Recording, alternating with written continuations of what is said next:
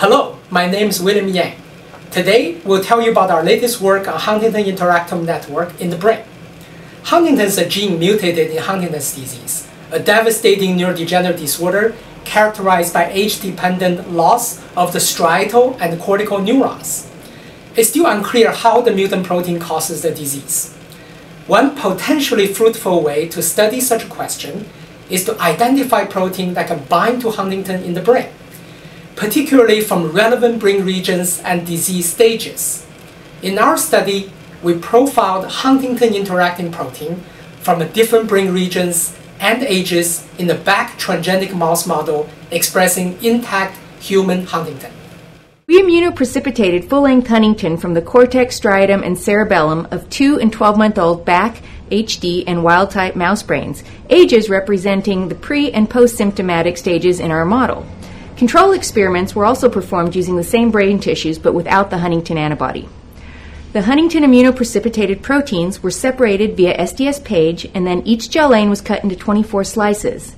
An in-gel digest was performed, and the extracted peptides were analyzed by LC tandem mass spectrometry.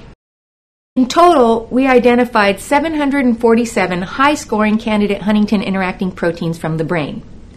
Bioinformatic analyses support the relevancy of our protein candidates to Huntington's disease.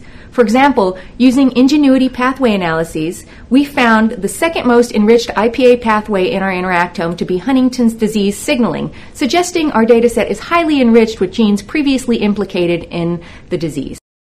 In a large-scale in vivo proteomic interactome study such as ours, we're facing the challenge of studying hundreds of potentially very interesting proteins.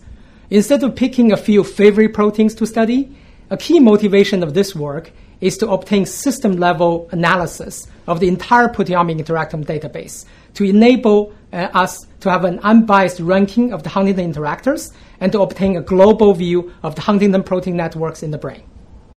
We took advantage of the following two features in our proteomic dataset. First, the unique mass spec peptide count for a given protein is a semi-quantitative measure of relative protein abundance in our samples. Second, our experimental design allows immunoprecipitation of different amount of Huntington in back HD and wild-type samples, creating a consistent variation of peaks and troughs of relative Huntington abundance across 30 different samples. We reason that the proteins that are tightly complex with Huntington in our different sample conditions should also have similar peaks and troughs in terms of their relative protein abundance compared to Huntington. That is, they are correlated with Huntington in our dataset. Our collaborators, Steve Horvath and Giovanni Coppola, calculate pairwise correlations of Huntington with 747 candidate interactors. These correlations with Huntington allowed us to rank order these proteins. We know the ranking is likely to be biologically meaningful since we can bin our proteins based on Huntington correlation, and the top two bins of 125 proteins each are highly enriched with HD signaling in ingenuity pathway analysis, while the bottom ones are much less or not enriched at all. A major advance of our current study is the construction of Huntingtin interacting protein modules using weighted correlation network analysis, or WGCNA. To construct a correlation network for Huntingtin interactors, we used unique peptide counts for each protein across all 30 different IP experiments as inputs. The WGCNA program first computes the pairwise correlation coefficients between the proteins. Next, the correlation matrix is transformed into a weighted network using a soft thresholding approach. Finally, modules of highly correlated proteins are defined as clusters of highly interconnected proteins. To determine interconnectedness, we used a measure called topological overlap. To illustrate the concept of topological overlap, we will use the authors of our paper. William and Joe are pairwise correlated because they are both professors at UCLA. Since they co-trained both Dinah and myself as grad students, their correlation strength is stronger, hence they would have a higher topological overlap.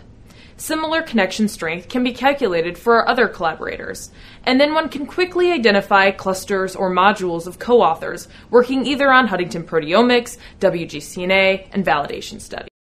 Our WGCNA analysis yielded 6 interesting Huntington correlated protein modules, with Huntington itself residing in the so-called red module. The 6 Huntington correlated modules appear to contain proteins with different function and highlight different aspects of Huntington biology. The Huntington-containing red module is enriched with chaperones, 1433 proteins, and microtubule-based transport proteins. The yellow module is enriched with postsynaptic proteins, blue module with presynaptic proteins, and the green module is enriched with protein actin cytoskeleton function. The pink cerebellar module enriched with protein in mitochondrial function and calcium signaling. And finally, the age-dependent cyan module is enriched with proteins in mitochondrial function. Importantly, working closely with our collaborators Juan Botas and his colleagues at Baylor, we were able to validate about a dozen Huntington module proteins as physical interactors or genetic modifiers of mutant Huntington toxicity in the fly model. We hope you enjoyed our video summary. We believe our study may provide a valuable resource for the HD field. I think it may also help the scientists to generate new ideas to study normal Huntington function and to identify novel HD therapeutic targets. Moreover, our novel systems biology approach should be useful to build other important protein networks in the mammalian brain.